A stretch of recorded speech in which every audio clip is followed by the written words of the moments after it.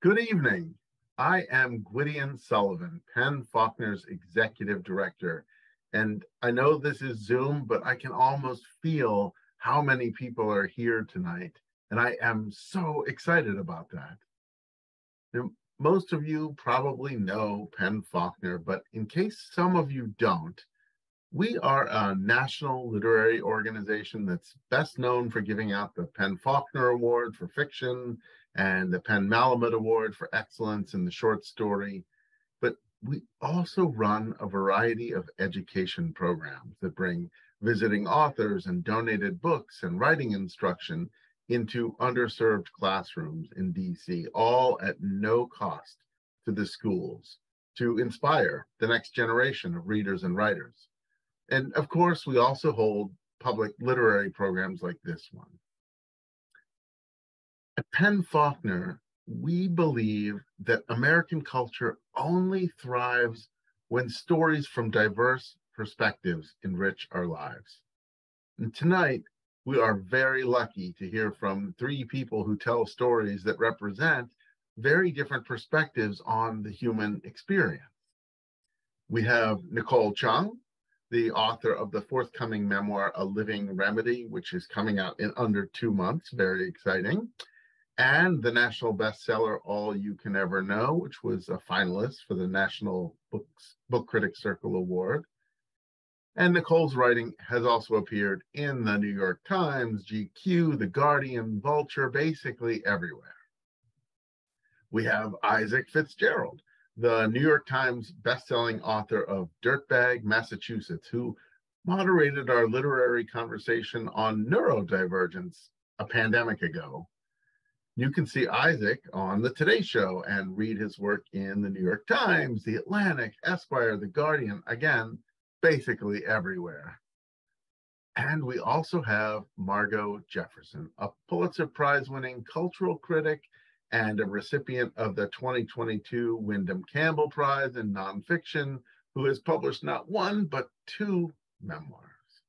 And her work has appeared in the New York Times, the Washington Post, Vogue, Newsweek, Harper's, once again, say it with me, basically everywhere.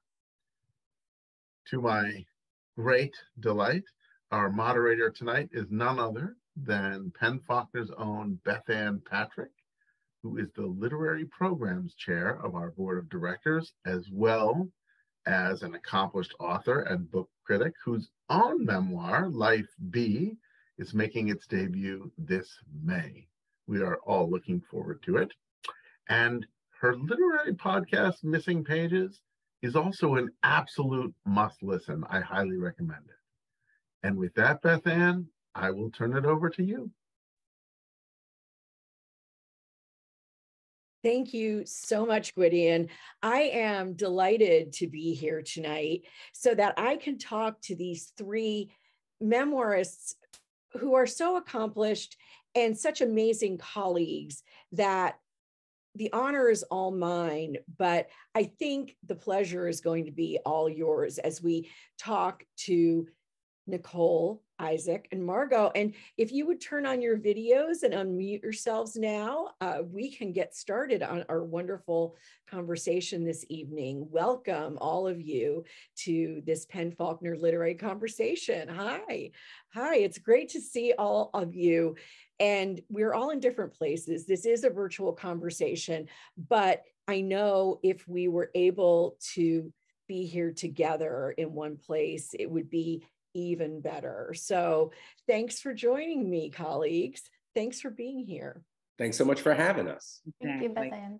Yeah, well, as I told you, I'm going to ask a question, and then I'm going to have each of you read excerpts from your books. And the question is, for all of you, for all of us, really, what impels us to take on the task of writing memoir? Let's talk about that for a minute. What is it inside of us that makes us say, I am going to tell the world everything about me? And some of it will be beautiful and some of it will be problematic. Anyone want to start? I can jump first if that Please feels do. good for everyone. I feel like I can answer this on two different levels.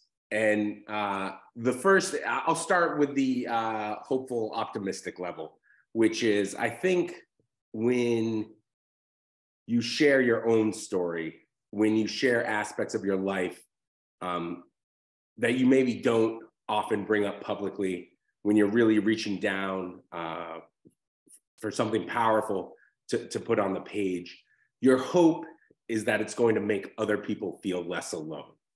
You are trying to be in conversation with the works that maybe helped you through your life. I grew up a reader, and there's so many books and stories that helped me make sense of my very complicated childhood. And so the hope, the optimistic answer is I wanted to share my story in hopes that it could help somebody else feel less alone. The less hopeful, optimistic, fun answer is I don't have a great imagination. So fiction was never going to be for me. Memoir, for me, don't get me wrong, it takes art. You have to know how to tell your story, and that comes from years and years of reading and years of practice. But I am not one of those people that can just create a fantastical world out of my own imagination. I have a hard enough time making sense of the real world as it is. So for me, that's the kind of more lowbrow answer, is that it's easier for me to write nonfiction. That's why I turned to memoir, because I already have, for me, storytelling, it's like, you have the clay and then you make the sculpture out of it. I already have the clay, and from there I can carve the story that I want to tell. Very, very, very good and apt way of putting it. Margo, how about you? Well,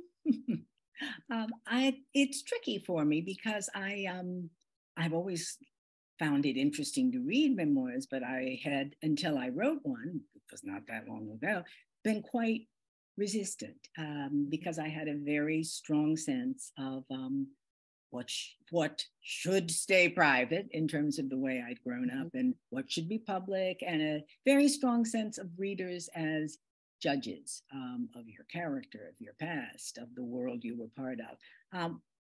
It's this business of examining and dramatizing yourself, but continuing to find different aspects of the larger world in which to do that.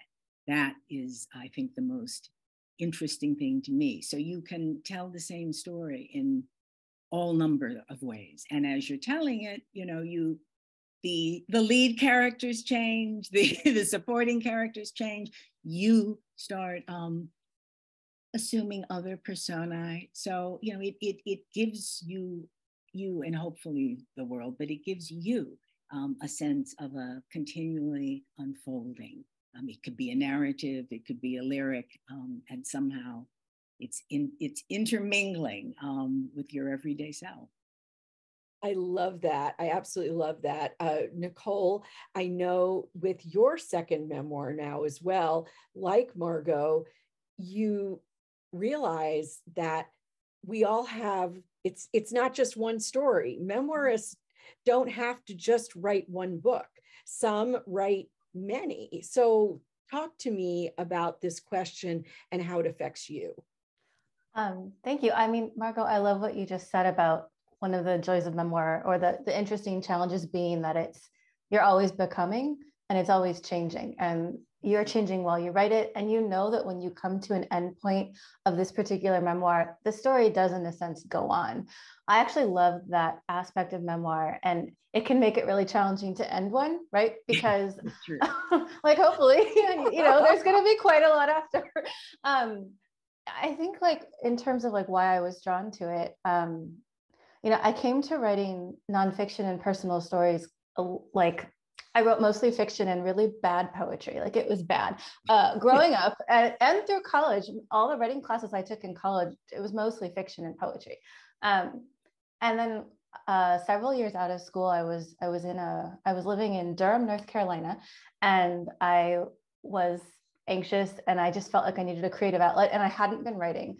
And I joined a small community writing group, and nearly everybody was working on memoir, which I had never written except for maybe one or two experiments in college. And was similarly like, oh, but like, I'm actually a very private person, believe it or not.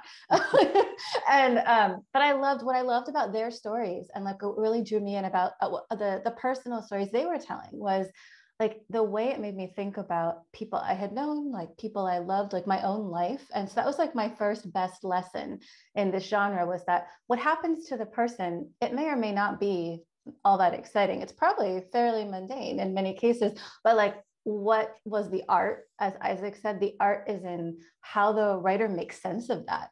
Like they're like and at the time, like the books I was reading too, like they were introducing me to these characters and these like lively stories. But they were rearranging like real life to do it. Like they were deciding, what memories do I pull? Like, what are the things a reader needs to know to follow me on this journey and actually care, even though it didn't happen to them. So that's kind of what I love about it still. And, you know, there are so many different reasons for writing memoir, and the reasons I wrote my first have very little to do with why I tried to write this last one. But I think the uniting thread is just what Isaac was saying about, hopefully a reader reads it and it makes them think about their own experiences, and maybe they feel like less alone. Thank you so much. All three of you gave such different answers, and I'm always not surprised when that happens, but delighted. It's so wonderful to hear writers speak in different ways about their experience, and especially about memoir for me, because I've come through this so recently and it took me so long. But in any case, I'd like to hear. We ask you why. Right.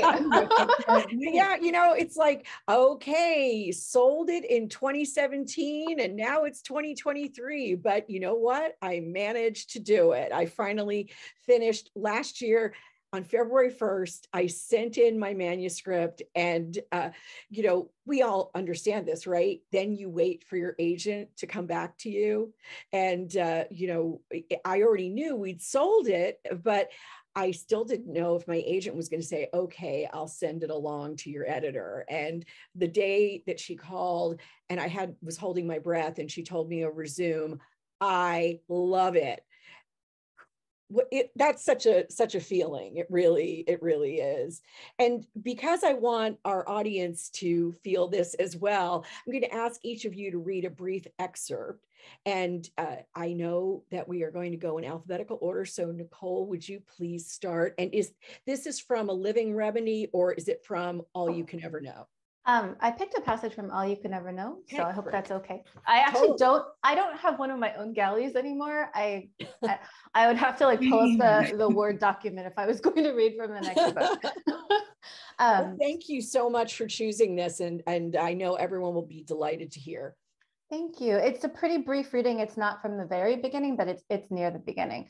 And for those who don't know, All You Can Ever Know, my first memoir, is about my experience growing up as an adopted Korean American in a white family in Southern Oregon, and then what happened later when I decided to search for my birth family while pregnant with my first child.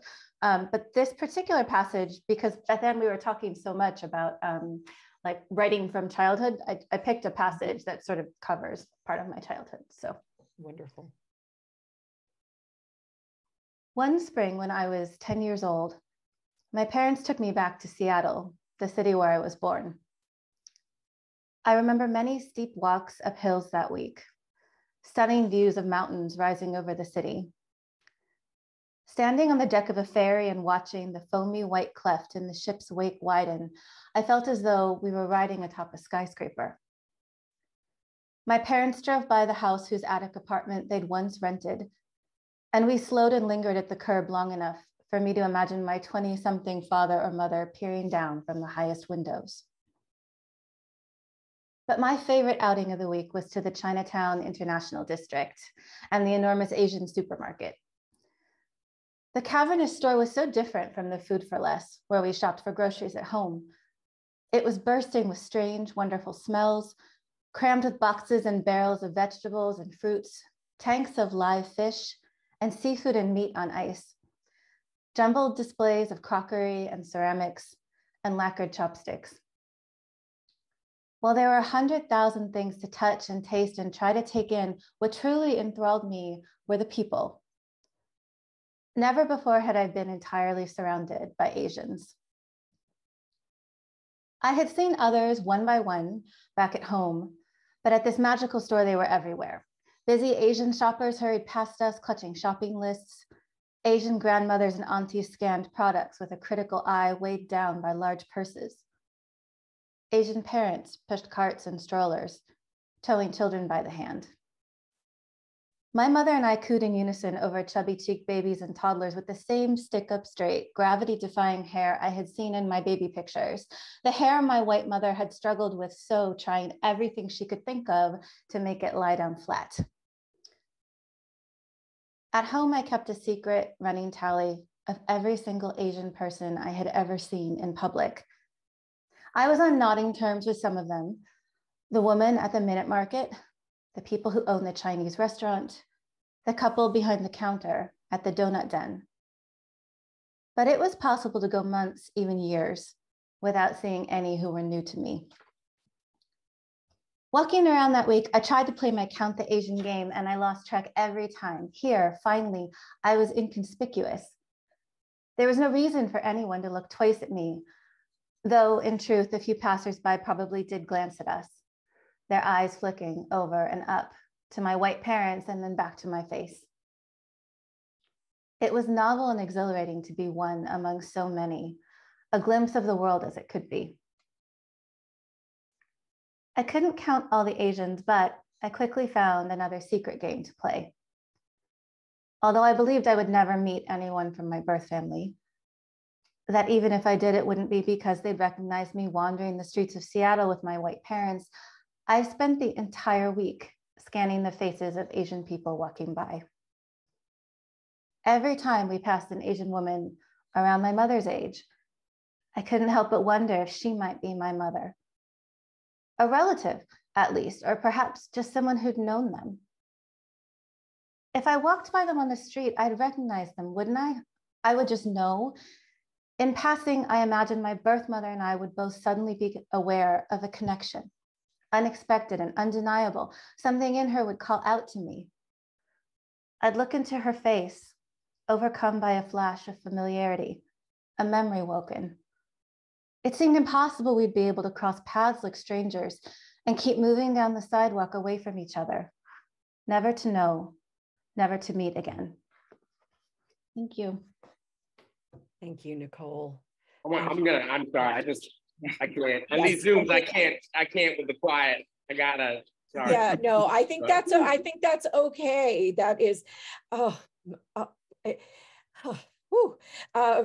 and I have to say, okay, Isaac, now break our hearts again.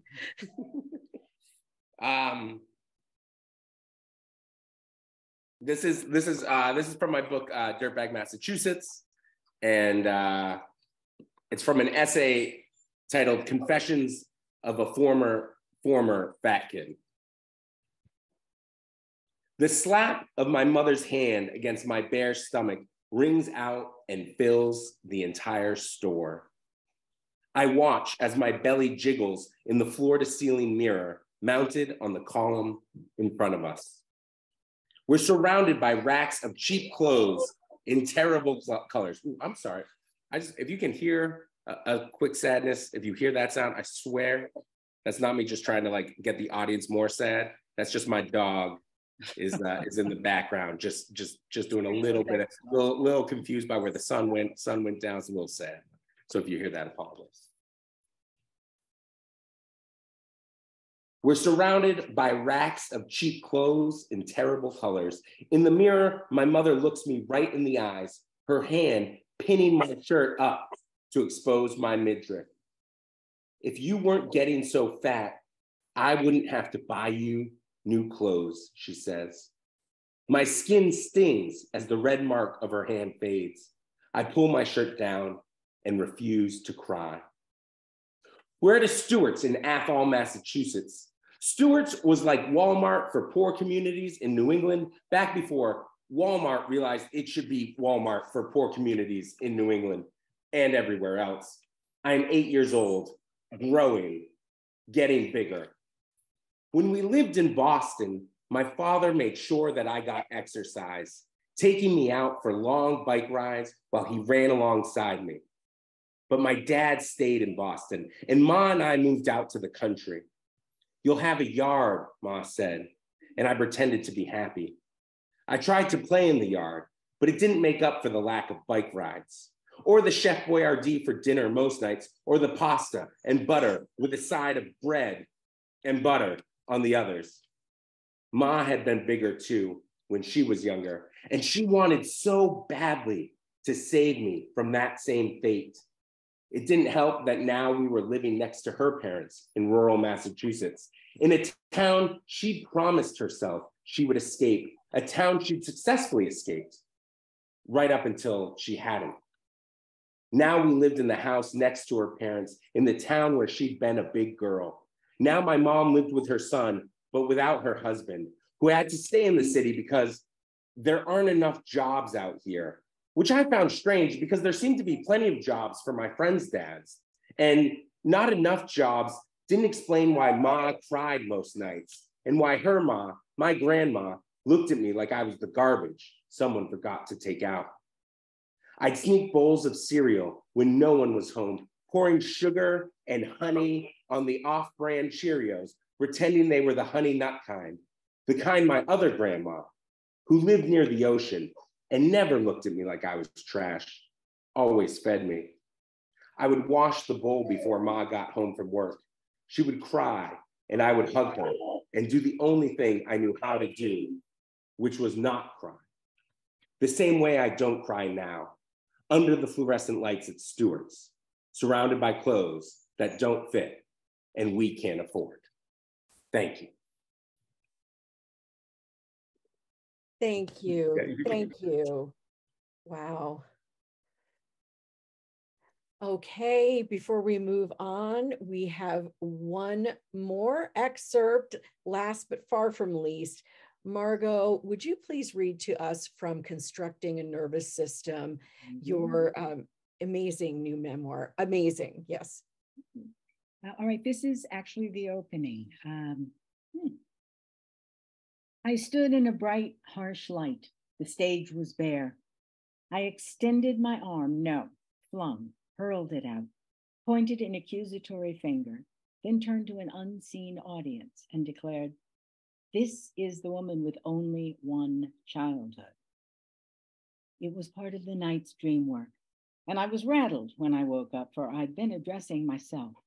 My tone was harsh, and my outstretched arm with its accusing finger had the force of that moment in melodrama when the villain, hitherto successful in his schemes to ruin the heroine's life, when that villain is revealed, condemned, and readied for punishment. I understood what I had to do.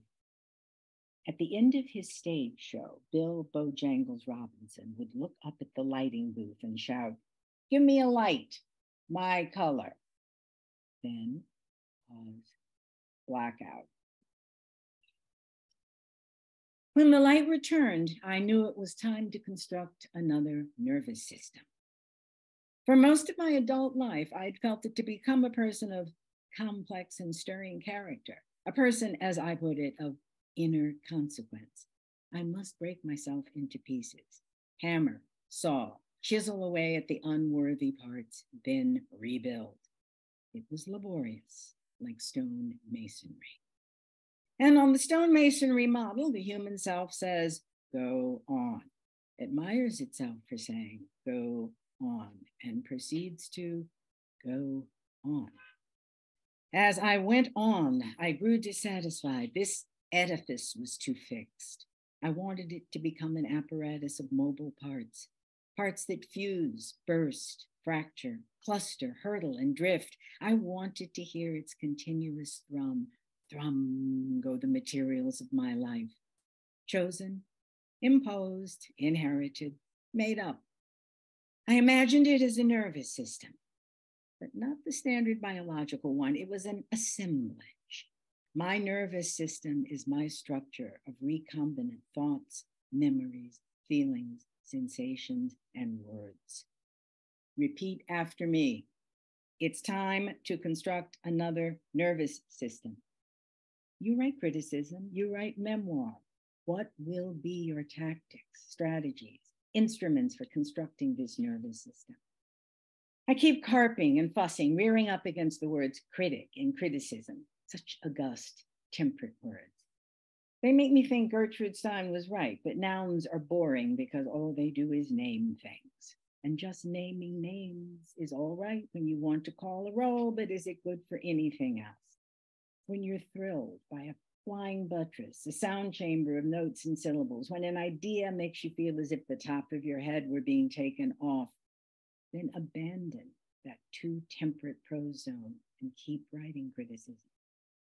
As for memoir, I keep attaching adjectives to it. Cultural memoir, temperamental memoir. What makes me so anxious? I want memoir and criticism to merge. Can they? And if so, how? Read on. Thank you.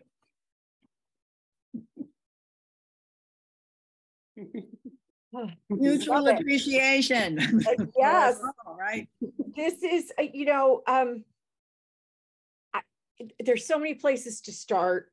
And this is why I had to make sure that I gave myself parameters. So first, Nicole, the line about never having been surrounded by Asians before took my breath away when I first read All You Can Ever Know. And there are many people from underrepresented groups of all kinds who have had similar experiences.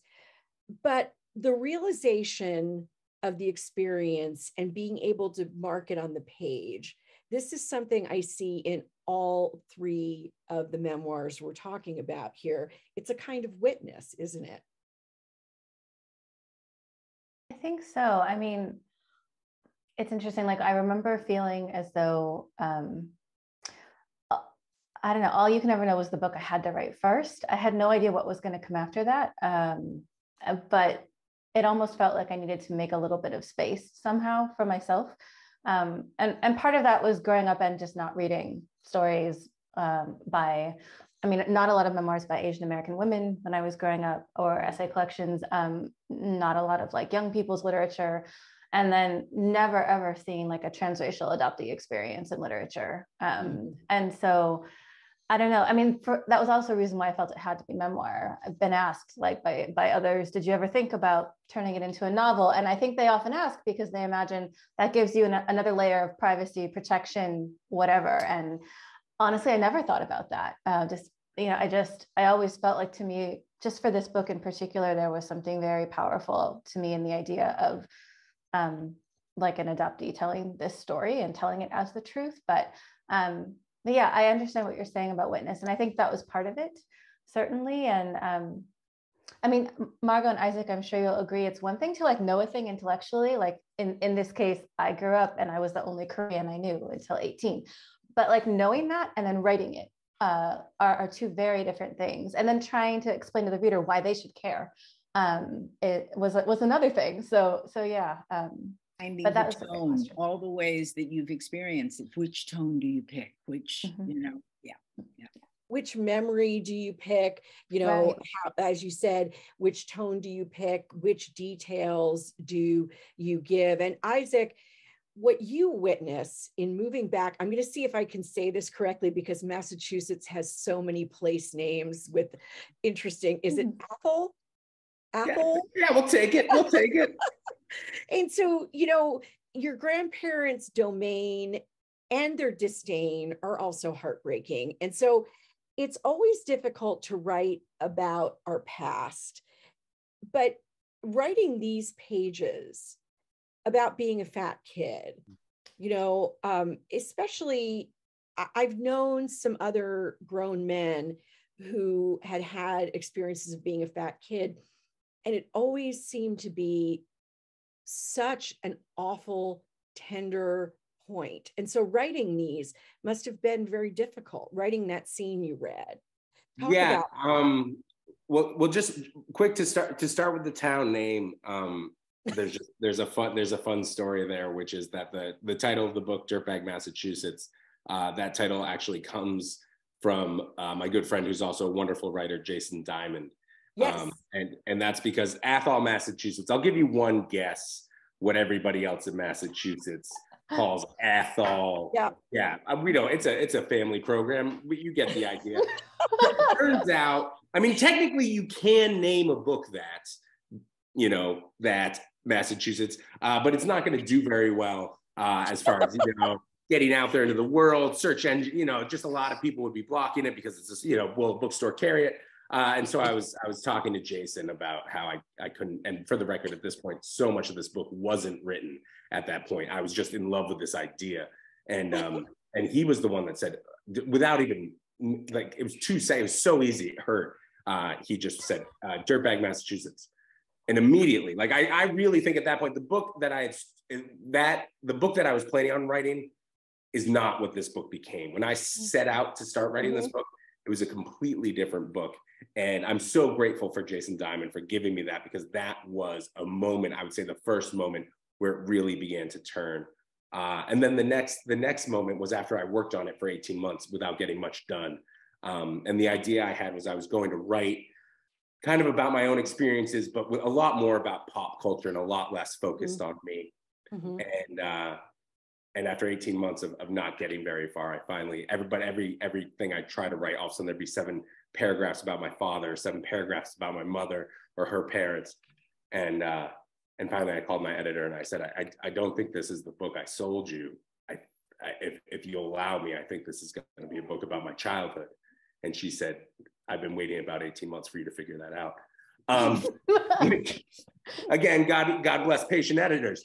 But to get the Confessions of a Former Fat Kid, it's former, because the point of the essay is that I continue as a human being to both shrink and expand.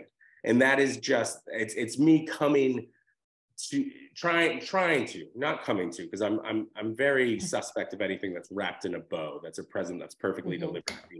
The point of this book is that everything's very messy. But what I'm trying to learn is how to be at peace with the body I have, no matter its size. And that's why, when people talk about this essay, it's often printed as Confessions of a Former, like they think it's a typo, but it's as a former fat kid on purpose. Because part of the essay is it's the only picture that's in the book, but I show a picture of when I thought I was, when I was most uncomfortable with myself, when I was most judgmental of myself and critical of myself and my body size. And at the time I was doing a lot of drugs and I was probably the skinniest I've ever been, but I wanted to show how it's so much of the ways that we tear ourselves down and tear ourselves apart is a mental game more than anything that's attached to reality. So that's what I was trying to tackle with that one. Well, thank you. I mean, dysphoria is so difficult. And,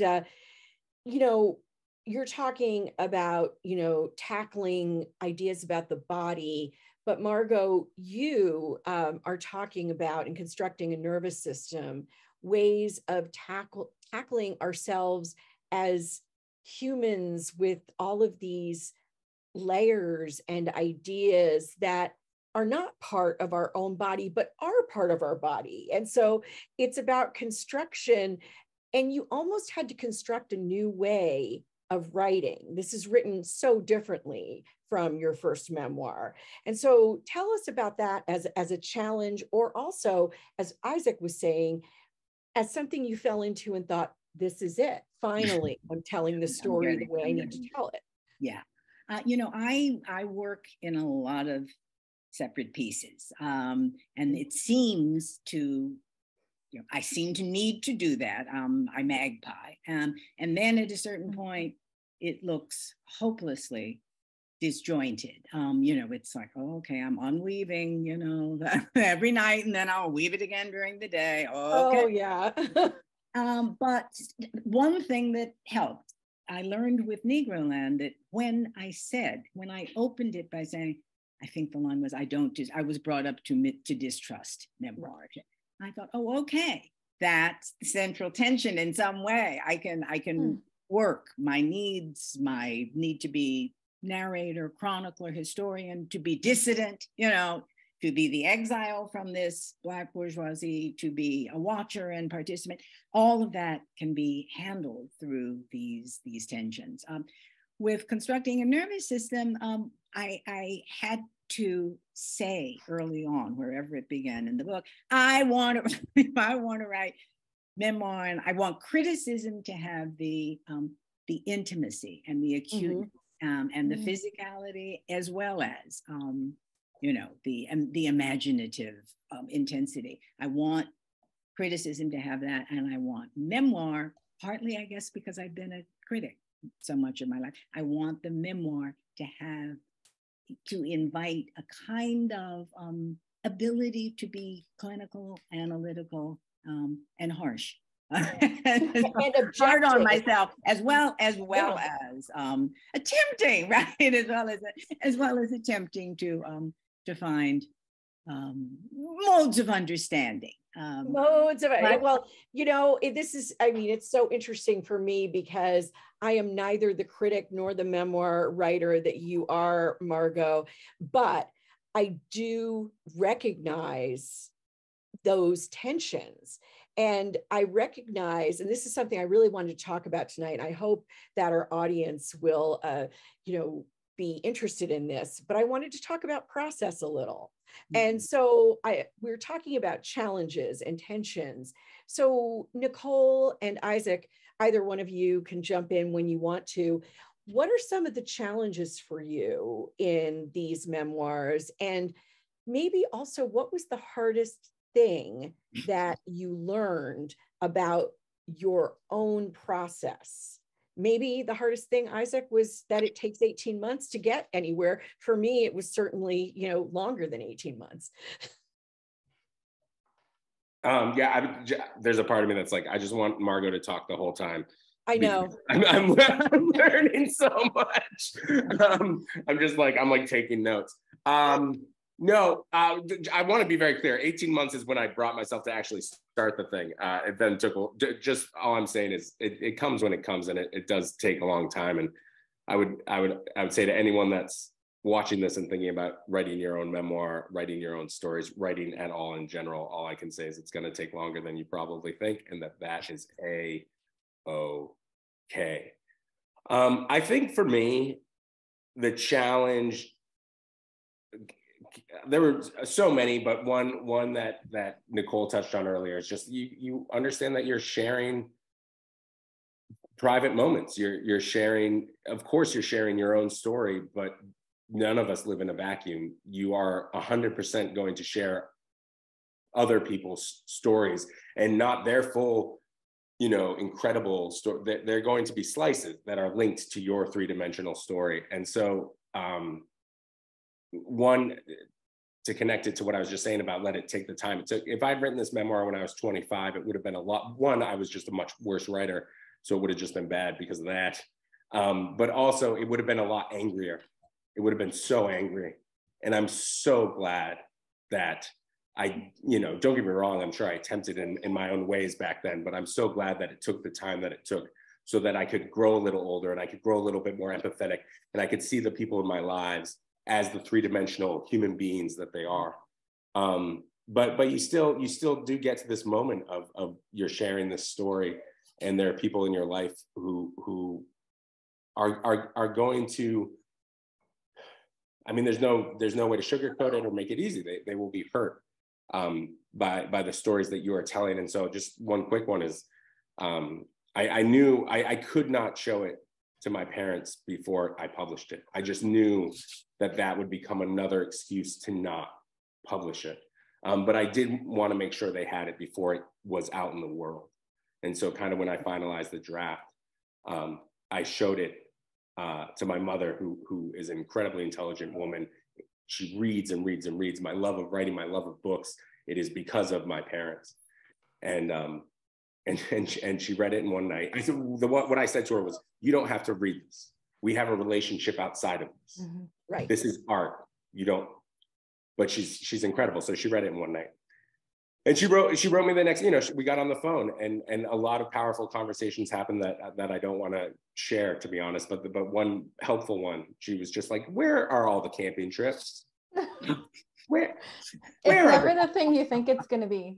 where are the canoe rides, young man? And that's when I said kind of what I said earlier about clay, and then you take the shape. What I said to her was, I was like, look, the truth is a hunk of wood. It's a log. And I carved this particular sculpture out of the truth. I know your sculpture would look a lot different. And that's okay. And me and I'm happy to, like I said, that this book does not have a happy, tidy ending, but I can say after the book has come out, me and my mother are having some of the best conversations of our entire lives. So that's been very nice. Just want to jump in there, Isaac, and say, this is crucial to me right now, because I do have one family member who has read the book and is not, has chosen at least temporary, I hope not permanent, estrangement. But my mother, who hasn't even read the entire thing, she's read some of the chapters that I needed to have her read along the way. I said, okay, it's time for you to read the entire thing. I'll get you a galley. And I said, this may be difficult, and it's okay if it is. And she said, I'm too old to let anything get between, me and another one of my children and one of my children. That's just not something. And I thought, this is the way I need to react to anything anyone ever writes about me. I have children, so I thought that was really, really a lovely way. But I just want to go back to what you said, and then ask Nicole this as well as Margo. This, having these great conversations, this is what I wanted to do. This is one of the things that impelled me to write Memoir, was to change the conversations, to get things, get things out in the open, to get secrets out of that confessional, if you will, Isaac. So it totally, that resonates very much. Nicole, how about you? What do I find hard about writing memoir? Like everything. But I think like with the first book specifically, it's the first book, and you don't know if you can write a whole book. Like up until all you can ever know, the longest thing I'd written was like 5,000 words maybe. And I was like, wow, it's pretty like optimistic of them to give me money to write this on proposal. Let's see if I can do it. And so that was a huge stumbling block, actually, was just like, can I write an entire contained, lengthy, like a book length project? But I also had to get to a point with the first book of, in terms of, since it is hyper focused on adoption, and it was actually very easy relatively to figure out what went in it and what did not.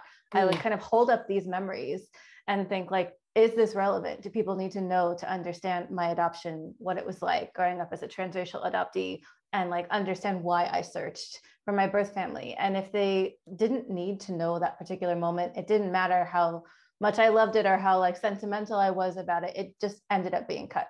So I was kind of ruthless really about what went into that first book. But I had to get to a point in my life where I, because the book is, it's obviously personal, but it's also looking at these whole systems. And there wasn't a lot of adoptee authored literature at the time in the mainstream. Mm-hmm. So I felt this additional pressure, sort of like a burden of representation that I wish I hadn't. And I had to learn to put down that burden, actually, before I could really write the story. Yeah. I couldn't be anybody's token. I could not be the good adoptee, happy, loyal, grateful, never questioning, never curious. I had to kind of learn to put all that down. And I couldn't have written this book, Isaac, to your point, I could not have written it in my 20s, at any point, because apart from also being a much worse writer in my 20s, I didn't have the perspective, and I was still shouldering this burden in so many ways of what is an adoptee supposed to be? What do I owe my family? And I never thought about what I owed myself and what I owed the truth. And I had to think about those things to write the first book. With the second, I'm also relating to what you're saying about letting it sit for 18 months. It wasn't quite that long, but my second book is very much about grief and class, and again, a lot of systemic things. But in the process of writing it, my mother got a terminal cancer diagnosis, and I lost her 2 months into the pandemic. And so I didn't write for probably 5-6 months after, like I just couldn't, and it was just too painful. So thank goodness for patient editors. But I do think there's a universe where another editor, another publisher might have pushed me and just said, look, you have a contract. I'm sorry, but like we need this book and we need it by this date. And it wouldn't have been the book it needed to be. So I needed that time, and I needed to take care of myself, and I needed to find grace for myself, which has been really late in coming in my career for me. But I'm so thankful I found it, because I couldn't have actually written A Living Remedy if I'd just been pushing through no matter what.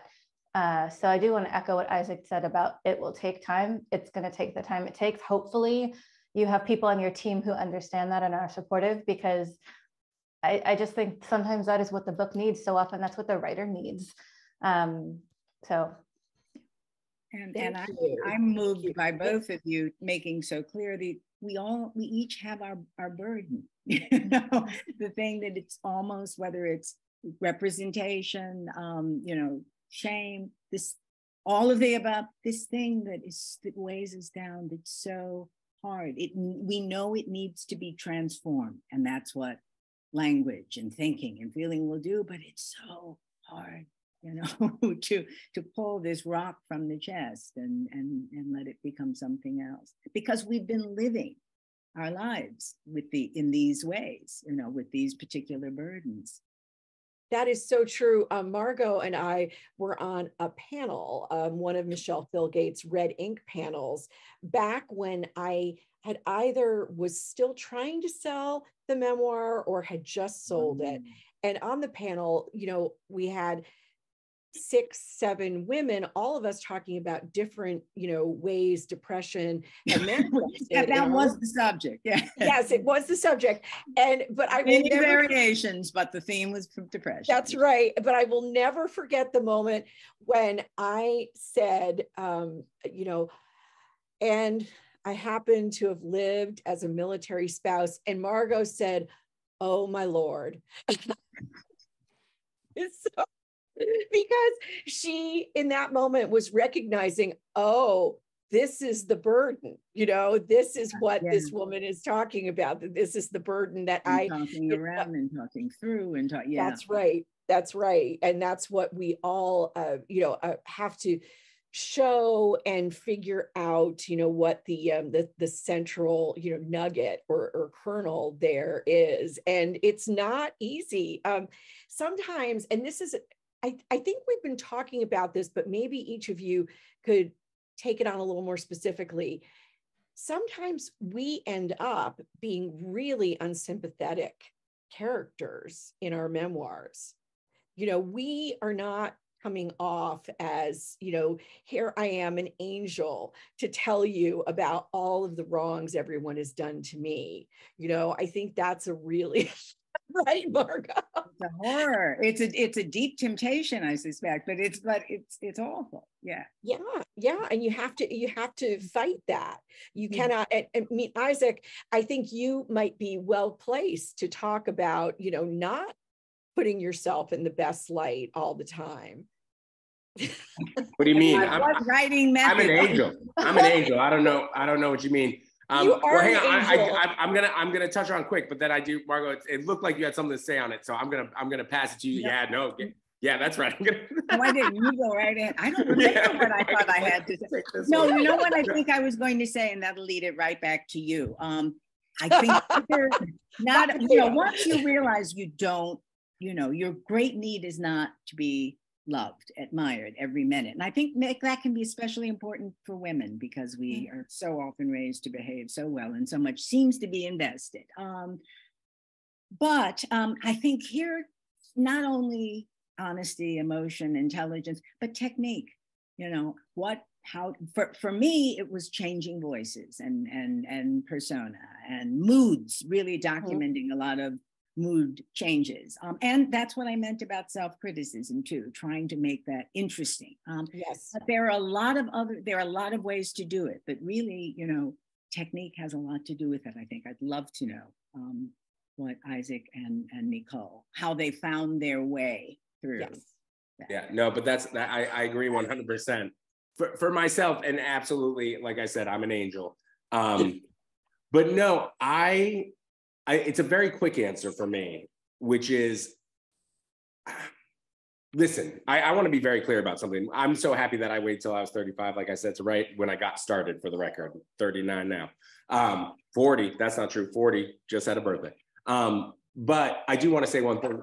There's no rules, right? So if you are watching this and you're 20, you might have not many incredible memoirs have been written by incredibly young or incredibly along in their life people that debut memoirs. Just one, there's no rules. But for me, you have to write an essay, especially a personal essay or a memoir or a piece of personal nonfiction writing that ends with, and that's what a good person I am. You have to be a tremendous, tremendous writer to make that interesting. You have to be a tremendous writer to make that interesting. I'm not that good. And so for myself, I'm not interested. I'm so rarely interested in the essay that ends with, and that's why I'm perfect now, or that's, that just that kind of that just like I said, a bow on the end is never. Here's what I've learned. And yeah, exactly. So when anytime, and you're right, Margo, you said it. It's tempting. It's so tempting to make yourself the hero of your own story. So I really tried to keep an eye out for that. Anytime I started, sometimes you write it and then you can put it on the cutting room floor, and then you can say, you ask yourself, you reach into yourself and say, what did you really do? I know how I feel about myself as a person, and I don't feel that I'm a perfect person. I think I'm far from it. In fact, sometimes I think many of us can probably relate to this. I'm a very harsh critic of myself. And so it's about finding the flaws in myself. And I think that I believe writing is beautiful and it's art and it's all these things, but I'm also a deep believer that it should be entertaining, and people are going to be interested in flaws, in mistakes. They want to know there are other people out there, again, that feeling less alone thing, who have, excuse my language, but fucked up the way that they have. And so that's the quick answer for me, is I'm not interested in the essays that are like, I'm great. I hope I haven't read very many of those. Those are not the interesting pieces of writing out there in the world for me either. Nicole, how about you? How do you feel about this? No, I mean, I've just been kind of nodding along the whole time, but especially that last question to everything Isaac and Margo said. I don't know. I tend to be, just as a person, like pretty hard on myself. So this is not, I have many flaws as a writer. This is actually not one I personally, feel like I'm super susceptible to. I have, however, like often, I think, especially early on, like it is very tempting to want to be like, not here is everything wrapped up in a bow, but like I've asked a question. Like I've always loved starting a piece or writing a piece where I've asked a question and I want the reader to like accompany me on this journey while we talk through it. And I feel like so much less pressure than I used to when I was younger to like supply a firm answer. Like it's really been kind of wonderful and liberating to realize like, nope, we're not done. And whether it's an essay or a chapter, an entire book, we're not going to get to, you don't always get to that firm answer. You don't always get to like a sign and here's the way to go if you want to, everything to be great. So maybe what I'm hinting at is like, for me, I think I'm more tempted, or used to be anyway, to kind of look for, not a lesson, but like, I don't know, maybe a lesson. Maybe that's actually how I'm thinking about it. And I don't feel any pressure anymore to supply those types of answers. And that's been really helpful in my writing, because life is just too complicated for that. And Margo, I don't want to spoil anything in anyone's books, even though, memoir is less spoilable than maybe a thriller, for example. But one of the things I really loved at the end of Constructing a Nervous System is you're talking about family, you're talking about your grandmother, and she had a nickname for you. Her nickname was Donkey. And I loved the nickname because it just says so much about, how we do need to keep going on. And Margo, you were talking earlier about all of our versions of ourselves and how we keep changing and growing. And you know, a donkey just needs to keep going. That's its purpose. You know?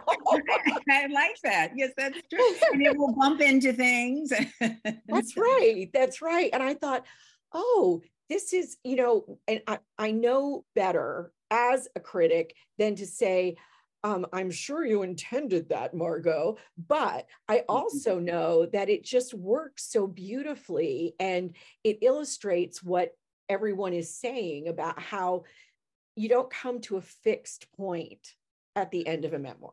No, you know, I had an interesting experience in a seminar I teach called Cultural Memoir. And I was asking the first day my graduate students, well, you know, just tell me what about this form interests you? And I was emphasizing cultural because I wanted them to be very aware of all the ways you can exist in a memoir. You can be a commentator, you can be a participant, you can be an observer, you can be an omniscient narrator, you can be, you know, minor character. But one student, she said, well, I'm a fiction concentrator. She said, and I find endings incredibly hard. They're usually too simple. They're usually, you know, too virtuosic. She said, so I'm in a memoir course to learn more about how to write an ending. And I thought, oh, interesting. Yeah. Because endings are so hard. Yeah. And yeah, I thought this is deep. Like both of you, all three of you have been talking about this business of the ending that's not an ending. Well, I think one thing that's so lovely about memoir is you can have this nice, big, open-ended, forward-looking ending, and you don't need things tied up. And it wouldn't, in a way, it wouldn't feel natural because, as we've discussed, like your life and the story are going on. In some way, it's provisional. Yeah. And then what I also love about the genre is like recognizing, yes, it's like a particular story of what happened to you, but it's also like it's captured at this particular moment at the time you're writing it. And so if you were to write it 10 years earlier or like 30 years later, even if you covered the exact same events, it'd be like a wildly different book, maybe with a different ending, you know, because you'd have those additional years, or you wouldn't, of like perspective on the story. But yeah, that's so interesting because I think memoirs are hard to end. And at the same time, I do like the way the genre lends itself to like a forward-looking. Well, maybe she was saying in some way, we're willing to engage with its complications more than she felt as a fiction writer she was doing. And as a critic, did she finish the class? Do we know? She's still there. She's still there. This is ongoing? Yes, that was the first. We need an uptate, Margo. There's no, yeah, exactly. I want to hear how, sorry, there's no ending. It's perfect. I want to know how it ends. Yeah, me too. What I was going to say is that as a critic, one of the things with fiction that I've seen more and more over the past, let's say 10 to 12 years, are very lazy endings in fiction. And yes, I said it. Yes, I came out and said it. And people, I mean, you're a critic, so you can. You know, and it's not because, you know, a book, I'll read a novel and it will start out and it will go through and it'll be fantastic. And then fizzles. And I think that Margo, your student, is onto something, that maybe this is, I'm not saying it's a flaw of every fiction instructor or professor, but maybe it's something that memoir can really help fiction with. Which we're always looking for ways to. And nonfiction's constant search for utter respectability and triumph. That's right. Here we go. Let's raise that banner high. Now, I think this is a really difficult question. And, you know, if the three of you are just like, we're not going there, Bethanne, that's fine. But, you know, I think the question of what works for one culture and what doesn't work for another is really fascinating, particularly in memoir. And here's why. Someone recently told me that they were teaching Into the Wild by Jon Krakauer, and that, you know, the protagonist, whose name is escaping me right now, I should know, Christopher, what was his name? Does anyone remember? But anyway, the young man who winds up, you know, holing up in his van and dying in the Alaskan wilderness, that her class was all people of color, and they were furious with this young man in the autobiography, in the nonfiction book. They said, why did he throw away supportive, loving family members, all of the privileges he could have had, so that he could go out on this individual, adventure story? That is a waste. That is waste. And I thought, that is not something I've heard before. And so I was wondering, in the communities all of us are in, which are all very different, some of us are in, many all at once. Have you ever considered, and Margo, I think you must have in writing Negroland, what it means to be, a good girl in one community and not a good girl in another? I consider these things, yes, all the time. Or a good, when I was growing up, you said, I think, Nicole, the good adoptee. Right. When in the 50s, the good, well-mannered Negro girl, there would be that. But the good Negro, 50s, again, I'm using this word because those were its peak years, the 40s and 50s. And then, so I'm as a reviewer, I was constantly aware of these different audiences. I'd be writing to and writing towards, and did I want to have to explain something that I knew one audience might get and the others wouldn't? So I think about it all the time. I always assume, frankly, that I am speaking to. I sometimes am speaking more intensely to one group than to another. And I know that the points I'm making, or the passages I'm writing will resonate in different ways. But it's inflection, I would say. And in a certain way, I'm kind of resigned to the fact that I'm going to be understood and misunderstood by everybody at some point. Yeah. Right. Which and is partly because, just class, gender, race, which one is right. trying to personalize, and make intimate, as well as perhaps generalize about. But those are huge, and the variety within that. When you spoke about this class in John Krakauer, I found I'd like to know a little more. What kind of school was it? What was the social, financial range among the students? There are a lot of variables even within that.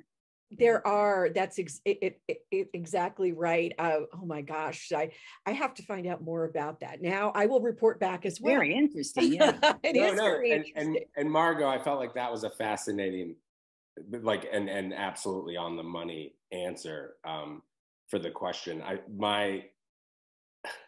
Not to follow up something very smart with a pop culture reference. No, hello. one of my favorite lines in the seminal '90s classic Wayne's World is the Led Zeppelin didn't make music everybody liked. They left that to the Bee Gees, and I do like that. The that's a fun joke, but the real thing for me is my favorite thing about writing and reading, and I'm going to misquote it here, but it's from a British play, The History Boys. And the teacher is describing one of the incredible joys of reading, the powers of reading is you can be reading and you'll come across a thought or an idea or in a moment or a desire or anything that you've been quiet about, that you've held in your heart, and you thought you were the only person that ever thought that. And as you read it, it's like a hand comes out of the book and grasps yours, and you feel less alone. And that is that's the beauty of writing and reading for me, is you write, that's an art form, but then reading is basically just two people coming together to make art. I can describe a bar, and I know what the bar looks like because I lived in the bar for a long time, but you are all gonna picture your own version of a bar. It might be a bar that you lived at for a little while, or maybe it's a bar that your mom was at a lot that you hated, who knows, but you're all gonna bring your own memories, and they interact with the words on the page, and that's where the real magic happens. That's where the real story happens. And so in reference to your question a little bit is one thing, I feel very lucky. The criticism around my book has been lovely and kind, but listen, Led Zeppelin didn't make music everybody liked, right? And I am one of those weird people that just reads anything. I know that's maybe not the healthiest thing, but I'll read negative, I'll read I just read it all. And one thing, we were talking just earlier about like, it's hard to know when to end. But the other fun thing with memoir that you can play with, if you bring in time jumping, you can put different things in different places. And so throughout my memoir, you hear a little bit about a dark childhood. I'll give you flashes of it. But I don't really get into it until the last essay. And I've read so many readers that were like, if he had just mentioned that up front, I would have had a lot more empathy for him throughout the middle. Like if he had just mentioned it in the front, I would have read that middle. I would have been less judgmental. But because he put it at the end, this guy's a jerk. And but I love that. I love, like, it's actually something that I enjoy when I come across somebody like, sorry, this is just a quick story, but like one of my favorite, this one guy, it was one line. I have a story where I black out while riding a motorcycle. And the next day I give away the motorcycle. And this one person with one line just said, he blacked out, rode a motorcycle. And the next day he gave up the motorcycle, ... instead of giving up drinking. And I was like, I hadn't even had that. That is an exceptional point, person who like my book. That is, I'm going to bring that into therapy. That's a very, very good point. But again, it just serves as this perfect example of like, they're going to take things away from your book that you didn't even intend, but yet they're still fascinating and interesting and sometimes even misconstrued. But it's part of it. Like Margo was saying, this is what we signed up for. Yeah. This is what we signed up for. And,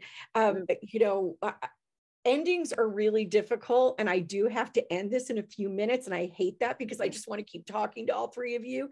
But there's one last question. Maybe there'll be two, but at least one. There's one chapter I wrote of Life B that literally poured out of me after I listened to a particular song. Okay. It just completely unlocked that chapter. And that doesn't mean the chapter doesn't have problems, that it didn't have problems, but sometimes that happens. And I wanted to ask each of you if there were a memory or a smell or a song or some kind of walk or motorcycle ride that unlocked a piece of a memoir for you. Nicole? Walks are huge for me. So whenever I'm really stuck, instead of just sitting there and staring at the screen and like swearing, I just go for like a long walk. And I know that sounds a bit cliche, but the point is I have to be away from the computer. I have to kind of trick my brain into thinking we're not writing. We're not even trying to write. We're not even thinking about writing. But of course, as I walk, it's with me, because when you're deep in a book, especially like a long project like that, it never really leaves you. And so it's pretty easy when you step away to like sink back in. And then, so walks help me. They just shake something loose in me. I'm like not athletic. Walking is like the extent of my athletic activities, but there's like pretty woods near my house, and I would go into those all the time while writing the new book, A Living Remedy. And it was like on a walk one day where, speaking of endings, like I wasn't even halfway done writing it, the first bad draft, but I was like, I know how this book ends, which is shocking to me because I wrote 3 different endings for All You Can Ever Know and did not know until pretty much the end what the end was.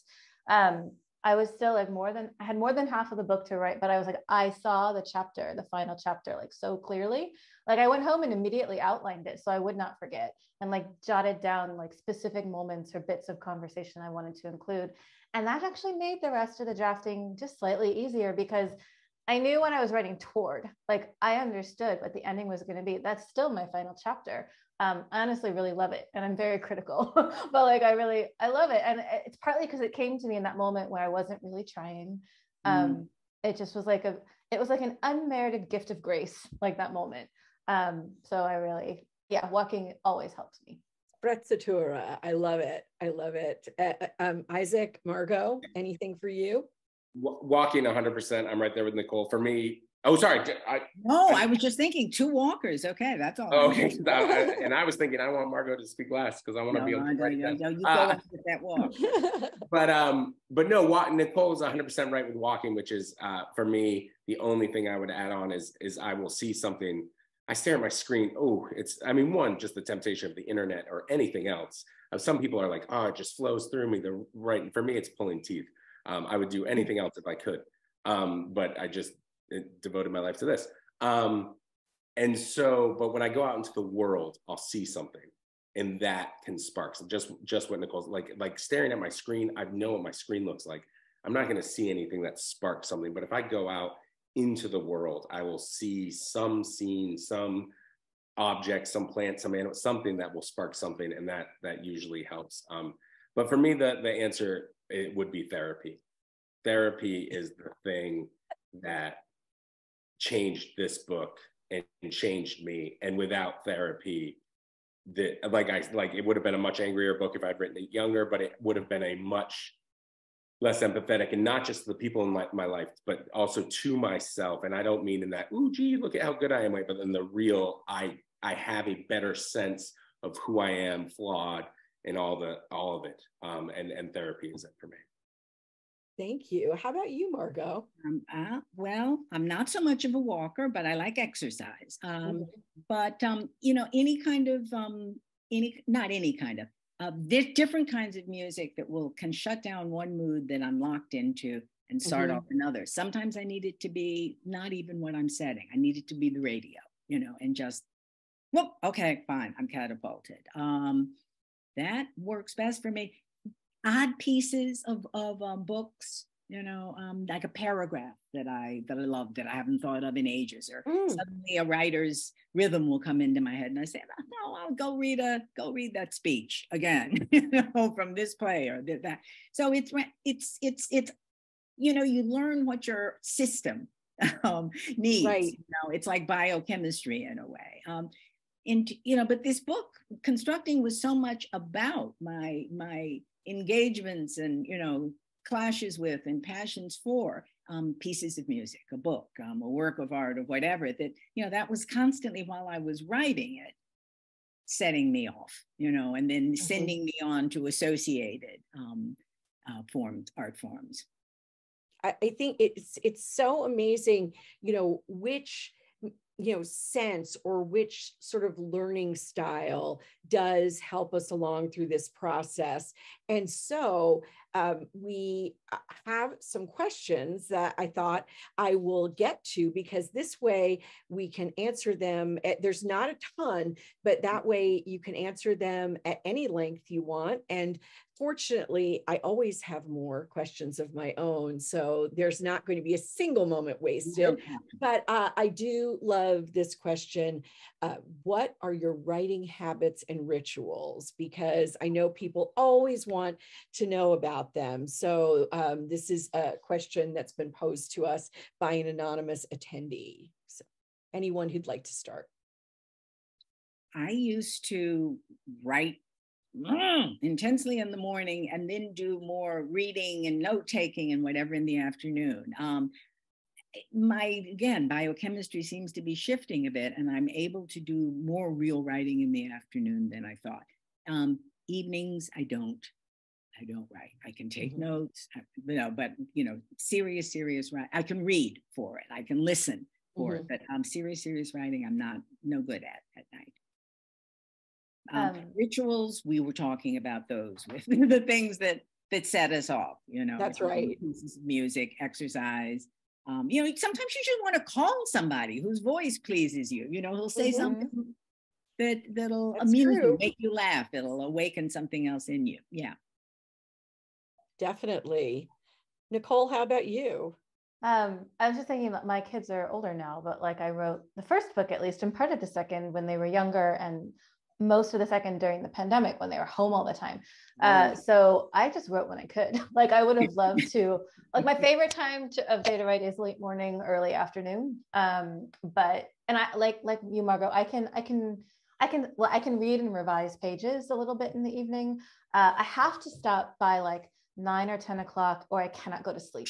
Exactly. I don't understand how people write really late and then fall asleep. I need a good 1 to 2 hour, ideally dumb television, but maybe also reading buffer between me and sleep after work. But yeah, I spent so many years while my kids were young, just kind of grabbing whatever spare moment there was. So my routine is all over the place still. And I've been thinking, you know, you could be more disciplined about this now. But then I got a dog. So like my day is completely governed by her whims now. So I don't know. That's a kind of discipline, you know? Yeah, I mean, yeah. I usually write with silence. If I'm revising, sometimes classical music, because I can't have words in my head while I revise. But I like to read poetry, either like before or like I'll take a poetry break. And it helps me because poetry is beautiful and it's magic. And I don't understand how poets do what they do. But it also helps me remember like, oh, we can say one shorter thing. We can home in on one memory or one moment or one feeling or one sensation. And if I'm really stuck, poetry helps shake me loose because I think, okay, what's the next moment? And I don't have to think so big. So. Excellent.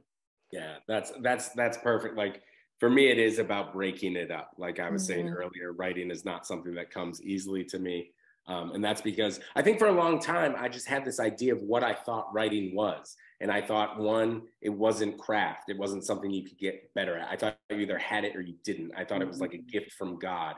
And I was lucky enough that in my early 20s, I started to be around people who showed me that through community, through reading a lot, through conversation, through showing your very bad writing to trusted friends, give you feedback and honest feedback, but encouraging feedback, and not just trample on your dreams. That it was something you could become better at. Because before that, like, I had this picture, before I had any other furniture, like I had this desk because I was like, that's where I'll do it. And that desk is just covered in clothes all the time. Because for me, it's about kind of what Nicole was saying earlier with walking. Like I take notebooks and I go out into the world. I'm like Margo as well, or at least your previous. I haven't mastered writing in the afternoon yet. Definitely can't do evenings, but I got the juice in the morning.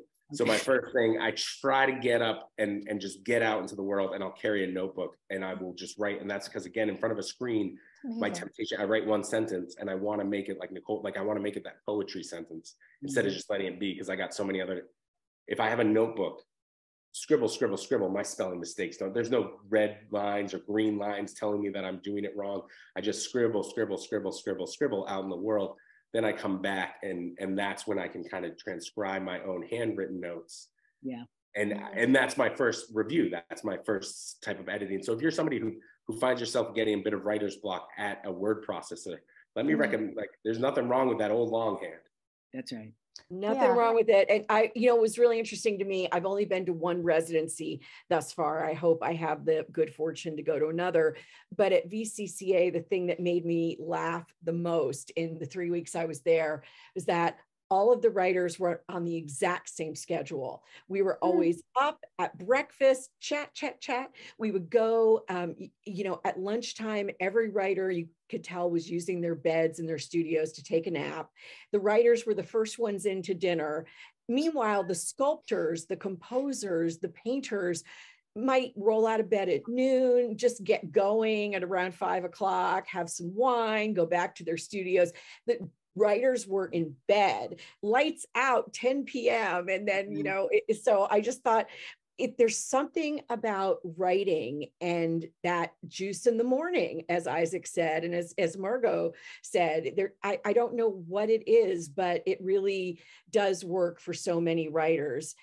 Now, Nika Mavradi asks, how does the genre of memoir connect to the practice of literary biography? And I just want to say really quickly that I don't know, I can write a memoir, but I know a literary biography, I'm going to leave that to, really, really smart people like the woman who wrote, Heather Clark, who wrote Red Comet about Sylvia Plath. So I know, all I know is there's also the woman who wrote the Carson McCullers and me. Yeah. Yes. And of course, Ruth Franklin's Shirley Jackson biography. I mean, literary biography is amazing, but I don't know if there's, I don't know. I'm sure there are people who have written both. Well, I wonder what Nika herself would say about that, probably having taught both. Possibly. I'm not sure if Nika is here to chat at us or ask another question, but I can take a quick crack. Please. But again, I want to be clear. I want to say no rules. I'm only speaking for myself. And that goes all the way back. Earlier, I was like, I don't have the imagination for fiction. That doesn't mean Right. many memoirists have incredible imaginations, but this Sure. goes into kind of a similar answer. My next book is actually going to be all about Johnny Appleseed. I know, hold your applause. No, but let me tell you, I'm Cool. the man was wild. And just, you know, not to give away there's going to be a lot of other stuff in the book. A lot of his spirituality speaks to me. But one, if you're raised on him, you were taught, oh, apple tarts, apple pies. He was feeding, you know, the early pioneers, all this stuff. Turns out, no, the tarts, the apples were so tart, Walt Whitman described them as they would make a blue jay scream. And they were only used for one thing, and that was alcohol. Okay. That's a fun fact. That is a fun fact. It's a fun fact that I can run with and use as an excuse to go walk around Ohio and Indiana and a bunch of random places, making it making a story that I can tell about myself, the people I meet along the way. I do not have, just like I don't have that imagination, I do not have the deep research capabilities to do a Ron Chernow-esque literary biography that will be turned into a musical about John Chapman, aka Johnny Appleseed. But with memoir, I can take fun facts and weave them into a story that I then myself go out and live. I don't know if that answers the question, but that is, for me, I love a library. I love it, but I can't live in it. I need to be out into the world. So for me, memoir is about making sure something is happening to me that I can then put on the page, as opposed to figuring out a beautiful way to write somebody else's life. So if you're obsessed with them, then you are channeling yourself through, through all the details, all the archival, but also you are using your imagination, and that must feel very powerful and fascinating. No, also, and like a lot of sorry. No, sorry, you go. I was just going to say, it's clear that, Margo actually lives in a library. So I just want you to apologize to her.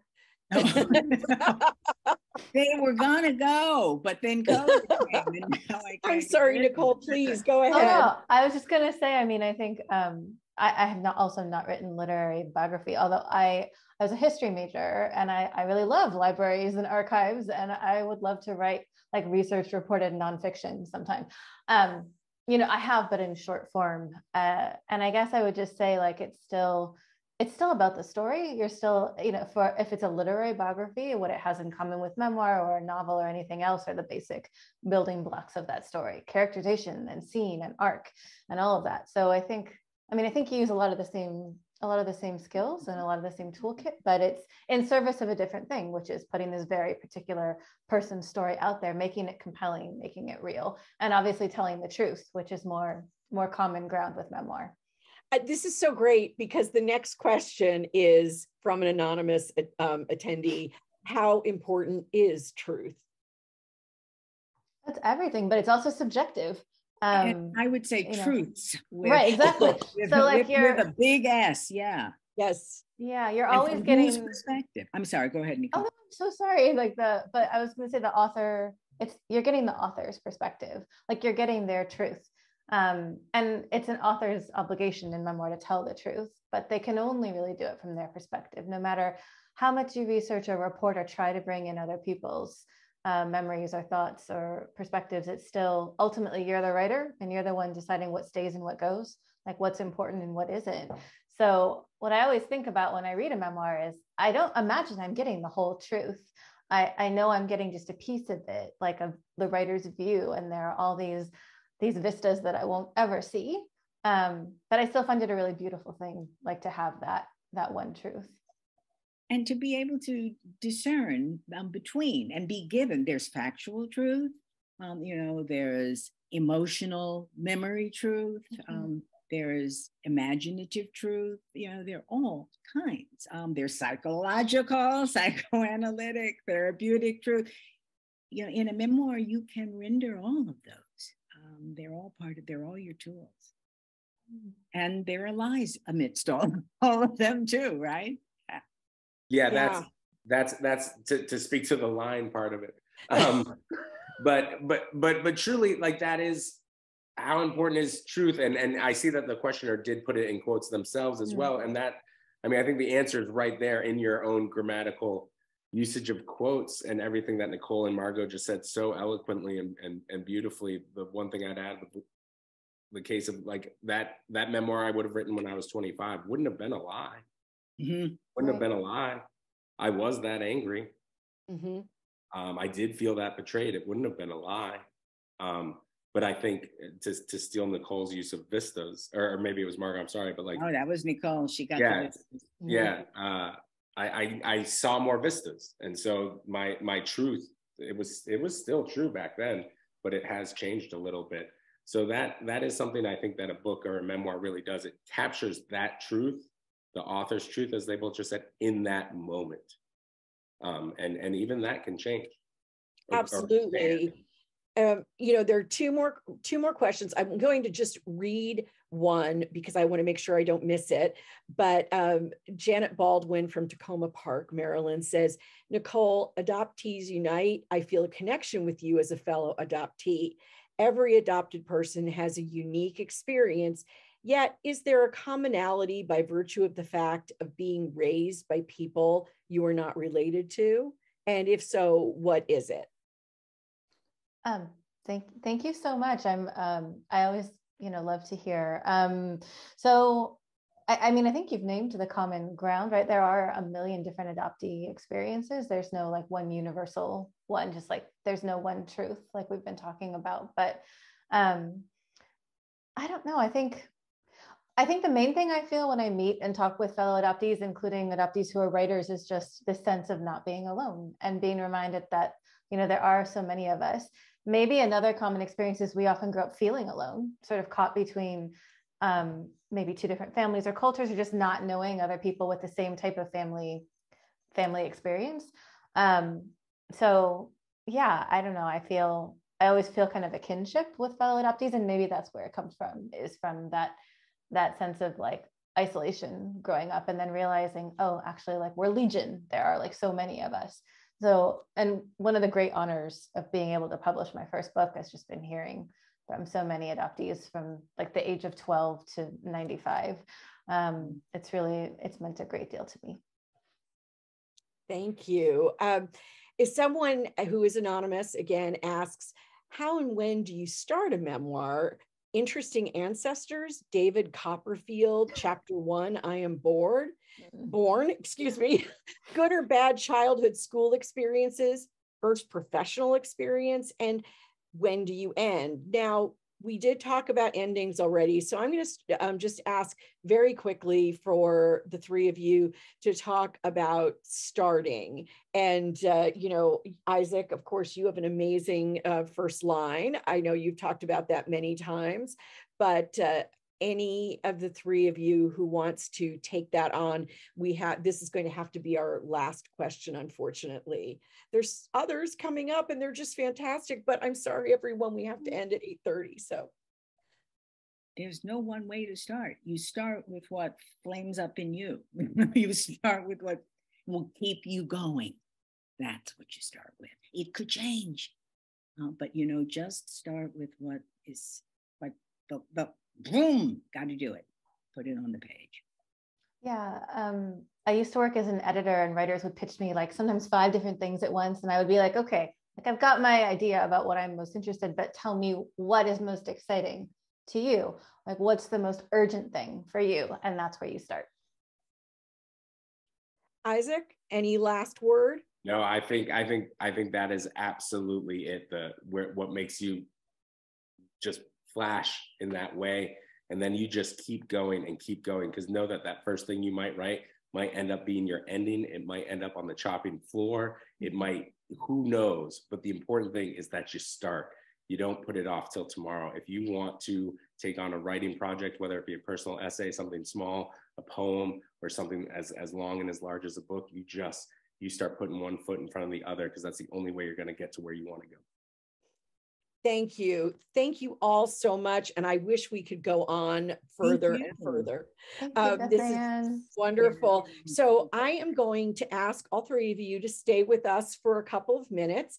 And I am going to bring our development director from Penn Faulkner, Caroline Schreiber, onto the stage. And we're going to talk for a moment about ways that all of you can contribute to the interesting literary work that we're doing. So Caroline, please.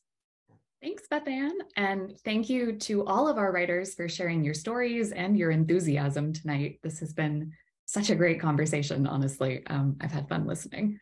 So like Bethanne said, my name is Caroline Schreiber, and I'm the Director of Development here at PEN/Faulkner.